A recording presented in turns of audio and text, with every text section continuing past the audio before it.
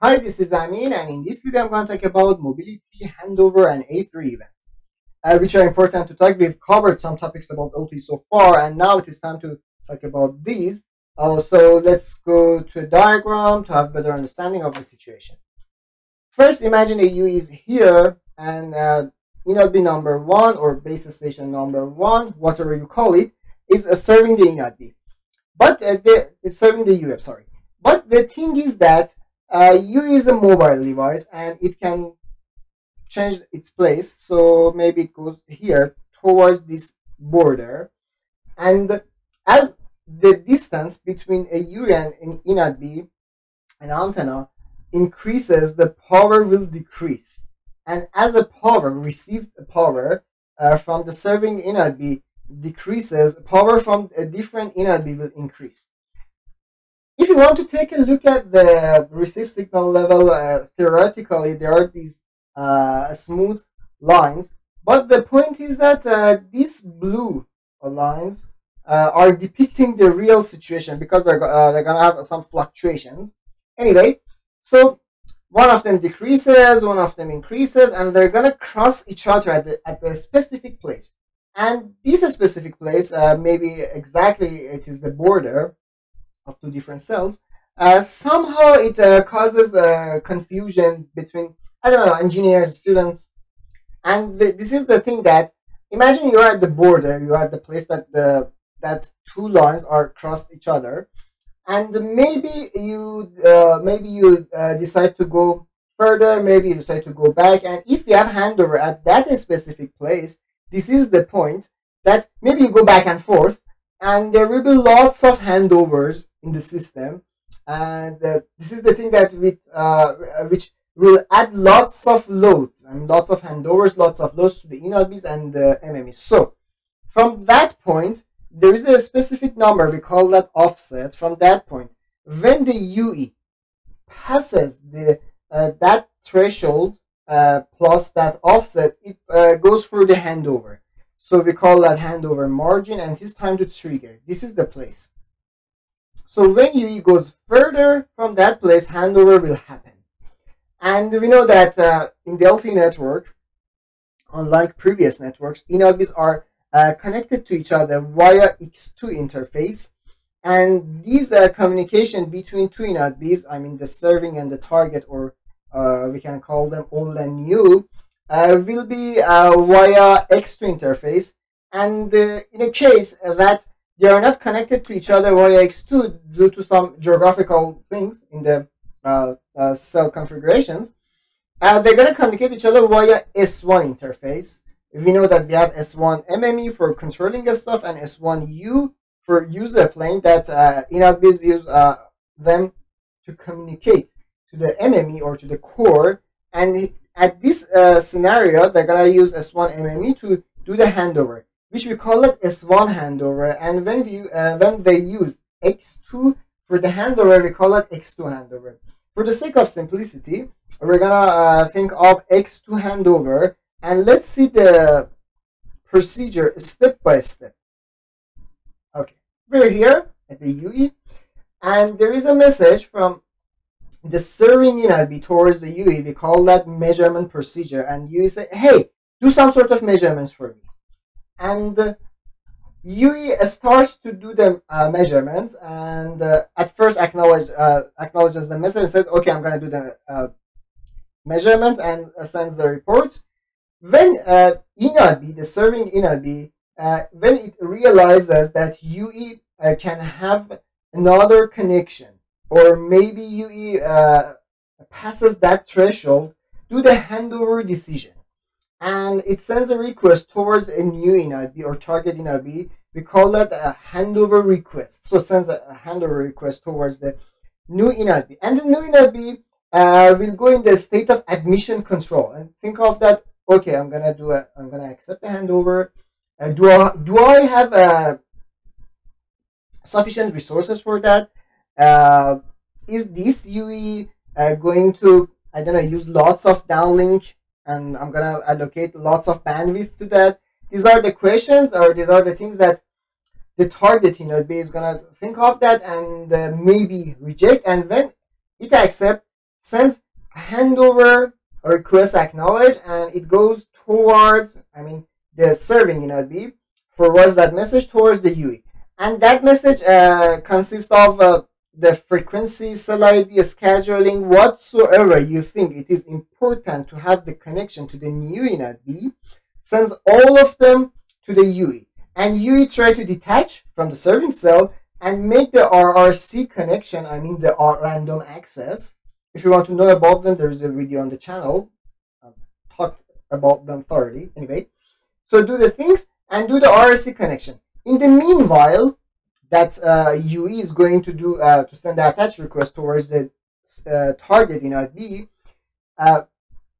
The serving init B do a status transfer. What is a status transfer? Definition is here.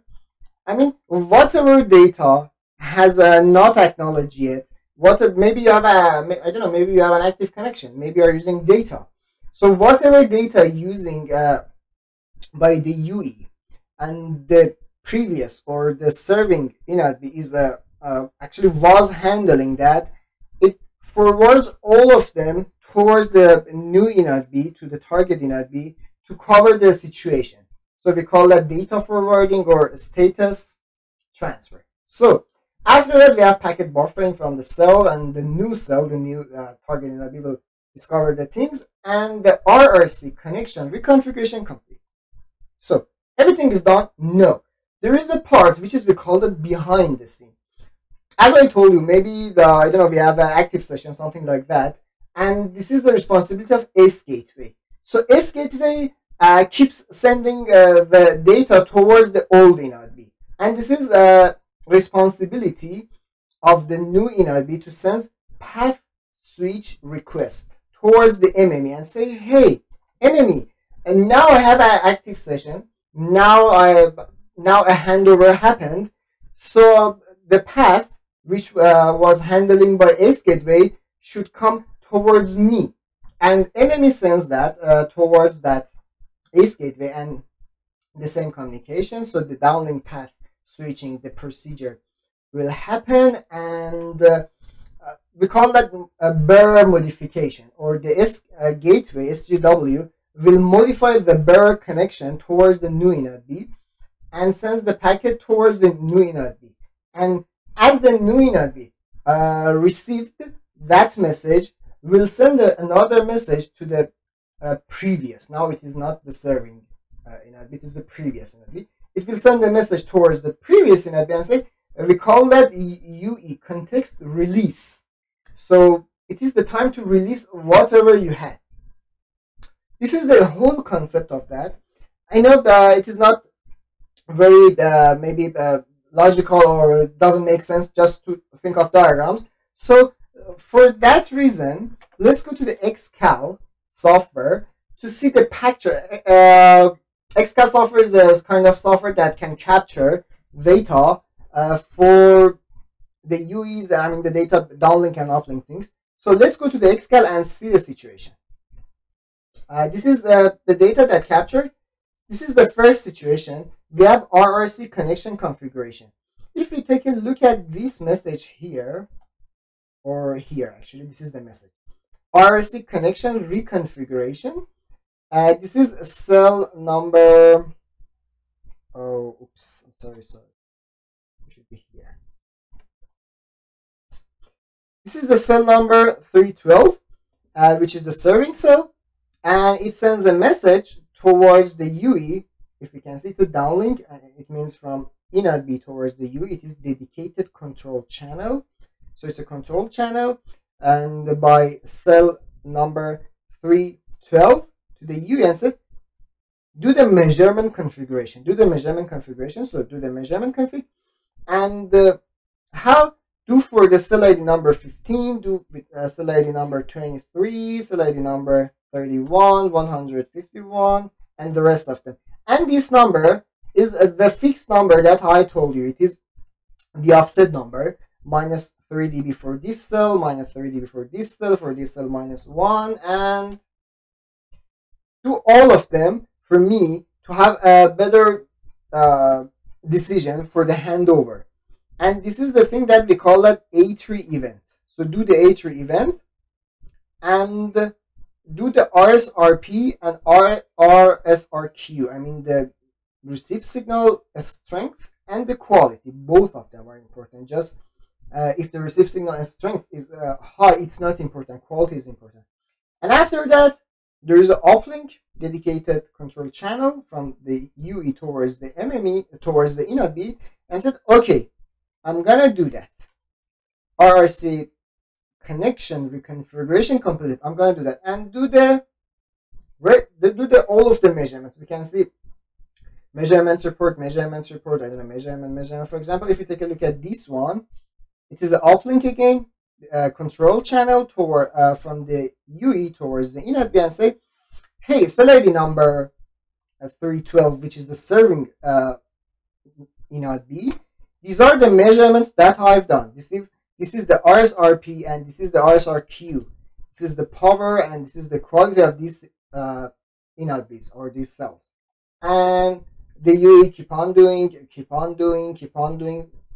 You know, it did lots of things, and finally, this is the final one I'm going to show you. I say, hey, cell ID number 312, which is the serving inode B. This is the last report that I'm giving to you that actually UE does not know. This is the last report. We know that because we are looking at that here. But anyway, this is the report that we have this power and this quality from cell ID number 23. And once the inode B receives a message and feel that and see that the UE is gonna pass or is passing the threshold, it sends another message. Look, this is the previous one. Still we are the serving. No, it sends a message towards the UE. It is RRC connection reconfiguration. And it has all of the information that I told you. I mean, the cell ID, the frequency, and I mean, the, I don't know, scheduling, whatsoever you can imagine. And these are the things that a UE needs to send the attach request or to the random access and do the connection towards the new inode B. And after that, look, now it is an uplink channel from the UE towards the new inode B. Here, on the last measurement, it was 312, and it said the situation or the condition with the cell ID number 23 is good. So the previous servings inode B made the decision based on the report, sends the information, and now we have the connection towards the new cell ID or the new inode B. And this is the place that handover happened. And look, we have handover and success. So now by taking a look at the packets, the whatever captured, maybe we have better understanding on that. And after that, the first thing is master information block, the cell ID and the things. You know, we first receive a master information block and a service information block number 1, which has a scheduling or timing for service information block number 2, and the rest of them. So we have the connection to the new inode B. And as it is a service-based architecture, I mean LTE, and it is important to have the continuity of service to keep the service agile, to keep the service alive. So the new inode B will ask you to do the measurement again and again and again. Look, here it said, okay, it is the time, do the measurement configuration and the rest of the things. So anyway, it was the thing that I wanted to tell you. I hope I was able to, shed light on a handover, on A3 events, on the mobility of the cell. And I hope you enjoyed. I hope it was good for you. Don't forget to subscribe to the channel. Bye, everyone.